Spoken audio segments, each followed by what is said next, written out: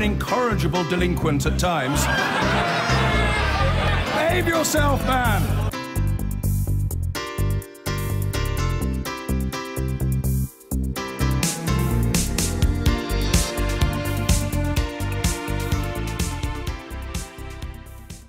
Now, it's International Men's Day today. You may not have known that. And this afternoon, Conservative MP, you do now, Phillip Davies, will hold a debate in Parliament on men's issues to mark the occasion. His idea for a debate didn't meet with universal approval when he suggested it a few weeks ago. But is he right that men's issues need to be debated? Ellie went out with our oh-so-scientific mood box to ask who has their issues taken more seriously, men or women. As Oscar Wilde apparently once said, how can a woman be expected to be happy with a man who insists on treating her as if she were a perfectly normal human being? Not sure about that, but the question we are asking today is who has their issues taken more seriously, men or women? This is a man's world. You can't be serious about that question. Of course, men's issues are taken far more seriously. Men shout a bit louder, perhaps. But they say it's a men's world. I'm afraid it probably still is. Politically, women's issues are more important right now because they've been less important in the past. Put it in the women, why? Well, because I think we talk a lot about women issues these days, right? So, but then we don't talk anymore about men issues. I don't even know what a man issue is, but we never hear about it. Men's. Men's as well, yeah. Why do you think that is?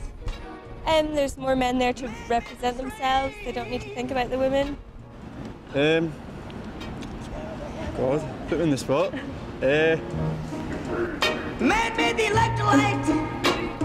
Well, it's always been a man's world, and I don't think it's changed as much as it should have done. It's usually men's issues, but women have a say, and they have a better say. Usually, women are the strongest people in relationships than anybody else. I couldn't possibly comment. Here's a ball. Thank you. Tomorrow is World Toilet Day, and so the provision of of toilets for women is far worse than it is for men. Issue that affects men and women. Case in point? Is this why I do this? You do that. There you go. Tell me why you're putting it in there.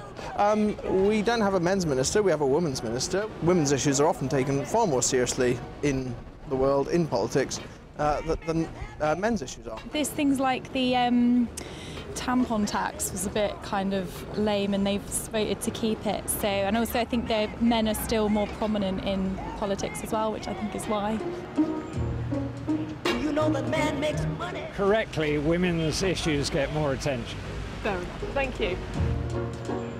This is a man's world. Well, the umbrellas are out for those who remembered them, because it's raining men's issues. Without a woman or a girl. Joining us now is the Conservative MP, Phillip Davies. Welcome back to the Daily Politics. Well, you saw the result of our scientific mood box. Men have their issues taken more seriously.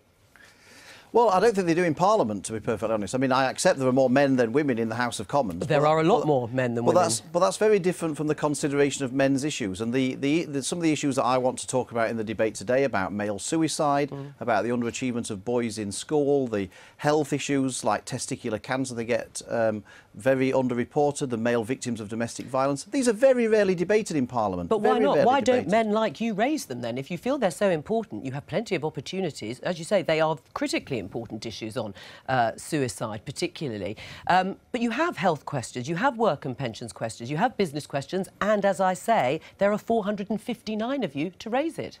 Yeah, but as you well know, it's not as easy as just standing up at health questions and asking a question. You've got to go into a ballot, and you've got to get the questions got to come out of the hat, so to speak. So it's not that easy. Whereas, for example, every month in Parliament we have women and equalities questions.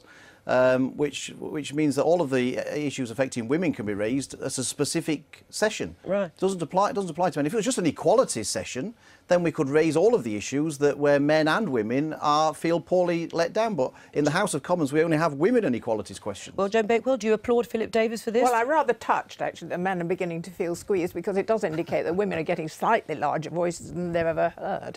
And of course, there are not very many of them comparatively in the Commons, so one's heart bleeds for them. However, there are issues, and there are lots of issues that aren't gender specific, and I think we should be looking at the world to solve the issues of health, under which banner testicular cancer comes along, but it shouldn't be specifically seen as a male issue. Women should care about it as much, just as women should care about the fact that in prisons, primarily men, a big male issue, while the prison's full of men and not so much of women. We should all care about these issues, and they shouldn't be gender-defined. Does it need an International Men's Day to do it?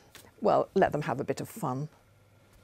Well, I absolutely agree. I mean, I don't accept that only women are interested in women's issues and only men are interested in men's issues. I think that's very simplistic because most women have, they might have a husband, or they've got a son, or they've got a father, so they are affected by all of these issues as well. And so I very much agree that we should look at these things in the round.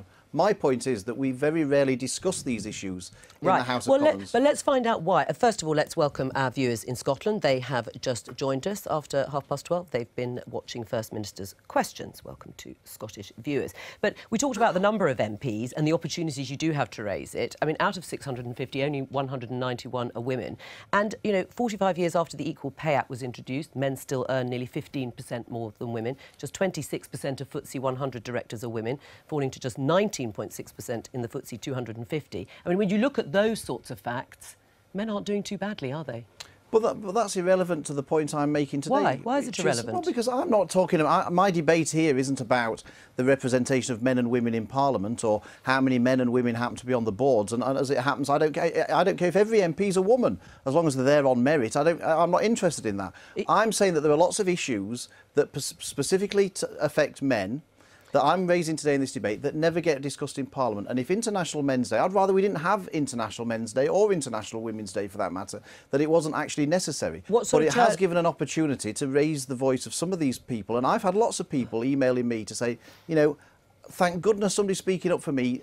I've never felt that before in the House of Commons. And that's what Parliament's for. What sort of turnout do you think will be required to make this a success?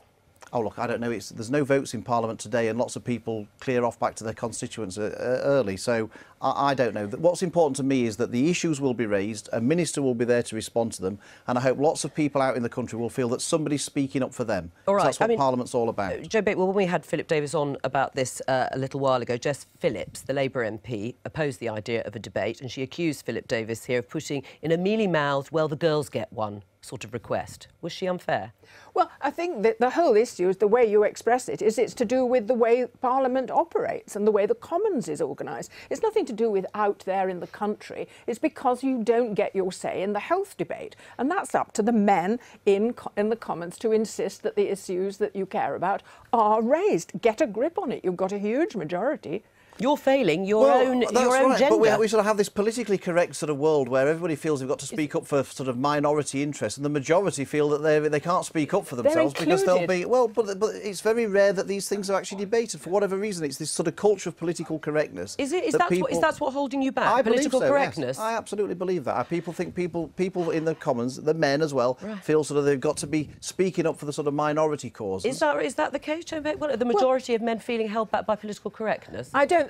Men are being held back by women. I don't live that life. I don't know about it. I don't think they do. I think it's fine to have specific subjects raised, but to identify them as male-specific issues it's flying in the face of really the way the world works now. We're all citizens, we're all voters, some of us are legislators, and we want to debate issues that affect everyone. Right, I mean, the University of York cancelled its plans to mark International Men's Day after a backlash amongst students. Who are you more angry with? The people who protested or the university for rolling over? Oh, well, you know, look, universities are full of politically correct lunatics, really, aren't they? Except they wanted to mark international...